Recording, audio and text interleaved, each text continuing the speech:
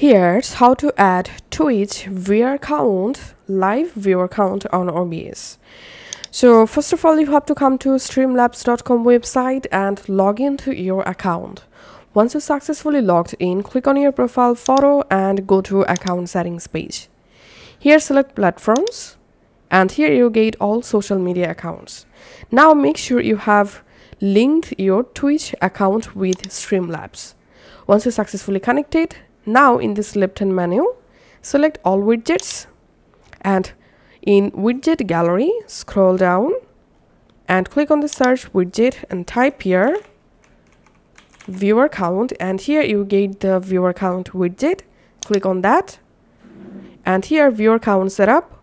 I'm selecting start from scratch. And here we can see the preview of the viewer count. Now platforms, I'm just selecting Twitch because I want to only show the Twitch viewer count to my OBS. If you want to add YouTube, Facebook, TikTok viewer count, then under platforms you have to check all of them, and then under font settings you can just go ahead and adjust your viewer count font setting just like this, and you can also change your font size. And here we can see the font width. You can change font width and you can also change your font color from here. Let's select a different color, for example. Here we can see the result.